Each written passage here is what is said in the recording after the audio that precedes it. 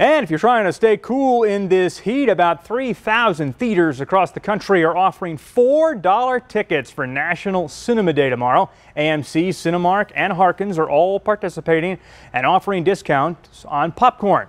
It's sponsored by the National Cinema Foundation. All movies out in the theaters right now are included in the deal. Last year's inaugural event saw 8 million people head to the movies. I know what I'm doing before work tomorrow, Daniel. Yeah, not a bad day when it's 106 outside, Eric.